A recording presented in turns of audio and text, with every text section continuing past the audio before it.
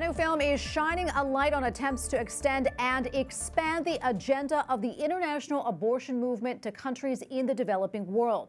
Africa's Pandemic, a Gateway to Neocolonialism, explores how, amid the COVID-19 pandemic, some Western donors are using this time as an opportunity to push the ideology of legalized abortion under the cover of humanitarian relief. Obianuju Ekeocha, founder and president of Culture of Life Africa and filmmaker, joins me now. Welcome back. So good to speak with you. Thank you so much for coming on. Explain to our viewers exactly how Western donors are using the COVID-19 pandemic to advance a pro-abortion agenda, and what exactly are they doing?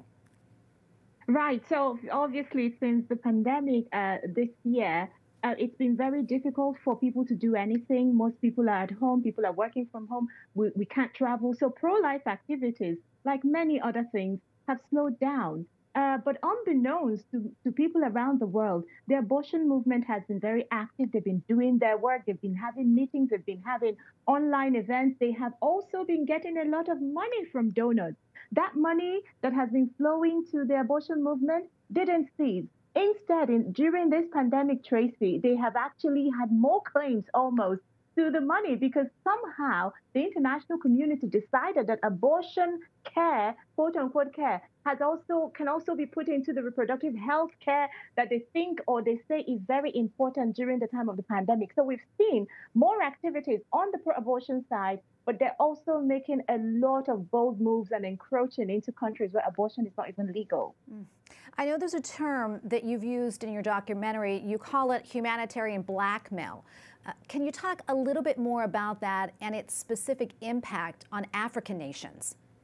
Right. I'm also very glad that I came across this term. It came from a friend of mine, Alisa Corin, who was also featured in the documentary. But humanitarian blackmail really captures this thing that usually happens around the international community, around the United Nations, whereby different countries came together at the beginning of towards the beginning of the pandemic, and they were discussing things on nutrition, and then of course they were talking about the COVID pandemic and how to help people, especially in the developing world. But the European countries and some of the other Western countries, big donors, wealthy nations, were trying to push through within this particular conference or meeting a way or an excuse to bring abortion to the top of the list of the things that are important. And of course, by the time there was the rejection of that idea, there was the pushback from the United States. Of course, the Trump administration were pushing back against this particular attempt. The African countries were speaking up, the Caribbeans were speaking up, the people in the Middle East were speaking up. And then at the end of the meeting, nothing came out. There was absolutely no resolution. So instead of the countries to come together, have a consensus, be able to bring out something in order to make life better for people in the developing world, the European countries were ready to block these attempts to make things better just because they didn't get their abortion agenda at that particular conference or at that particular meeting. And so there was no document this year at a time when it's most important. This is blackmail. This is humanitarian blackmail. We don't have a lot of time left, but I'm wondering if you can maybe quickly tell us or summarize how big of a problem this is. It is a huge problem. It is a huge problem because millions and millions of dollars have flown into the international abortion movement. And for the fact that the pro-life movement is not really able to act within this period of time, they have made encroachments into African countries like Kenya, Malawi, and even Namibia, where they are trying so hard to get abortion legalized.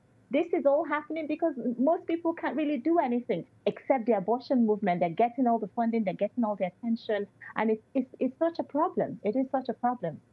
Well, we thank you for coming on and thank you for all that you do. We appreciate it. Obianuju Ekeocha, founder and president of Culture of Life Africa. Thank you again.